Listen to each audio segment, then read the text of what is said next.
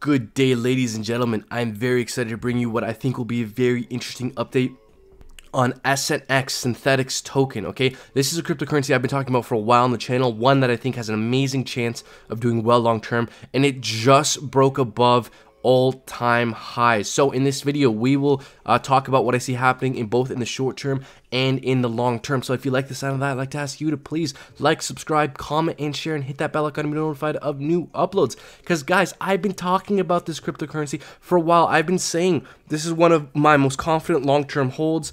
I think it has an extremely good chance of being a top performer throughout this bull run. It just broke above all-time highs, as we can see here on CoinGecko, $8.32, new all-time highs happening today. So with a market cap of just over 1 billion, guys, so let me explain. Synthetix plays in the derivatives market space.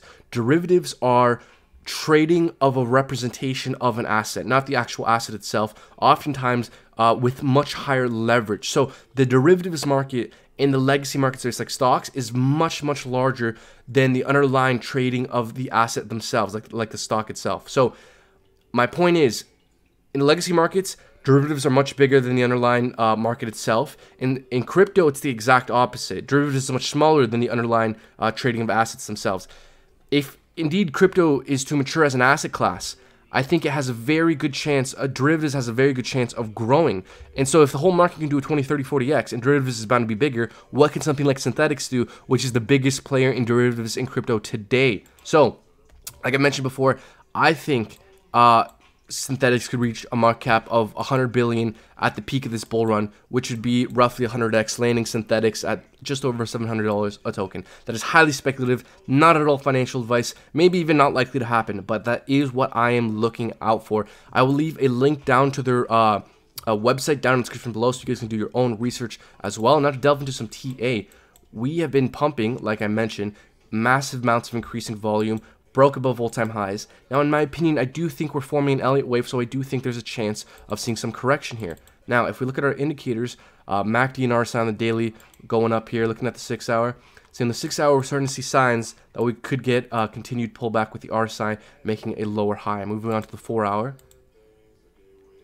Yeah, I see histogram ticking down, volume moving down, RSI making lower highs. So moving on to the 1 hour.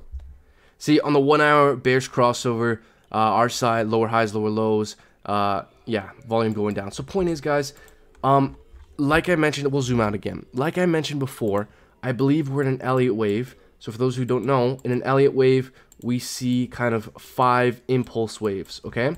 And I believe we're currently making the 3rd wave. So I think there is a good chance that we'll see some kind of correction here. Okay, but if indeed I'm right and indeed this is an Elliott wave, I still think we have one more leg up to go before we see kind of an ABC correction, like ABC. Here, let's see if we can actually do this here.